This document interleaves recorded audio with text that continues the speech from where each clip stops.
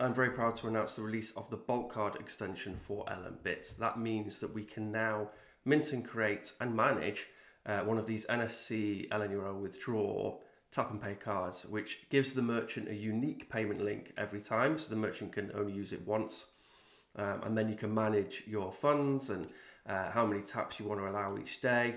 You can disable and enable these cards directly from this LNbits extension attached to your LNbits wallet. This is thanks to the great work of Gene Takovic and also Lee Solomon as well. So thanks to those two great contributors for putting this PR in. But it's a really exciting extension and I'm very happy to get it merged, and I'm sure we'll make a lot of use out of it. First, create an LNbits wallet and put some funds in it to spend. Then we're going to go to export to phone with QR code, because currently we need 2 devices to set the Boltcard extension up. Open up the wallet. Now we have the wallet on the phone as well as on the browser. Click on these 3 lines, go to manage extensions, and then go to Boltcard and enable that extension. Open up the extension, create a new Boltcard, connect it to the wallet we made.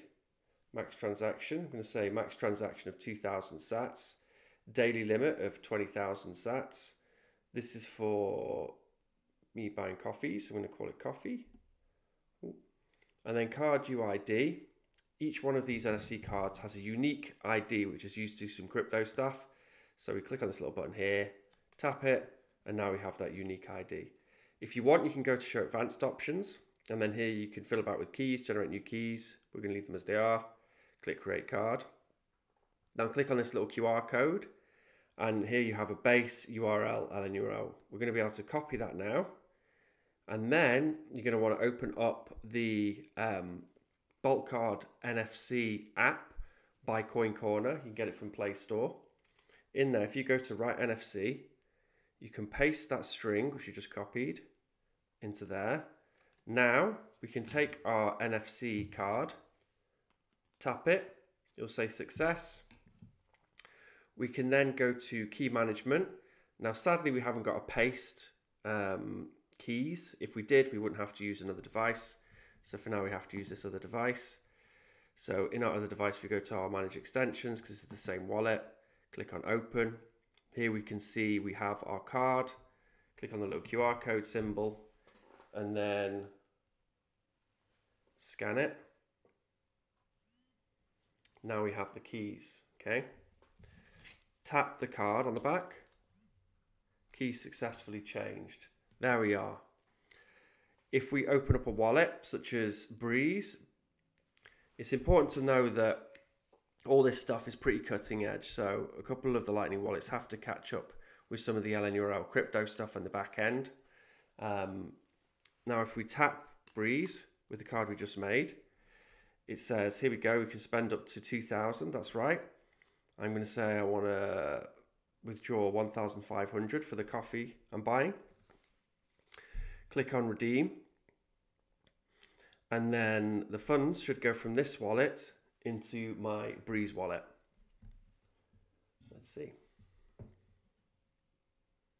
There we go, payment received, very nice. And if we refresh our wallet here, we should see that, yep, we got a hit. And it even gives me the IP address, so you can keep an eye on where your card's being used and also the user agent there. And we can see if we go to our wallet, which is connected to, this card is connected to, we'll see that we have a 1,500 sat withdraw, and then it was from the Boltcard, and there's even a tag for Boltcard. And actually in the withdraw on the merchant side, you're also giving them an LNURL pay. So should they ever have to give you a refund, they can give you that, use that to give you a refund. And that's it. Now I can take this card and use it for tap and pay to pay for my beers, my coffees, whatever else, using the Lightning Network. Very exciting technology. Great that we can now outcompete with the legacy payment system, which a lot of people are used to. And also the ability just to be able to play around with these things and create them yourself adds a lot of value to it. I'd like to see people, because you get these NFC chips which are very small, so it'd be very interesting to see what people could embed those into in order to make payments.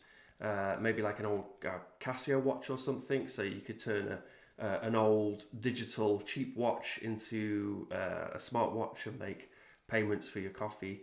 That could be quite cool to play with. So I'll leave it to you. Hopefully people come up with some interesting things. Enjoy the extension, and thanks.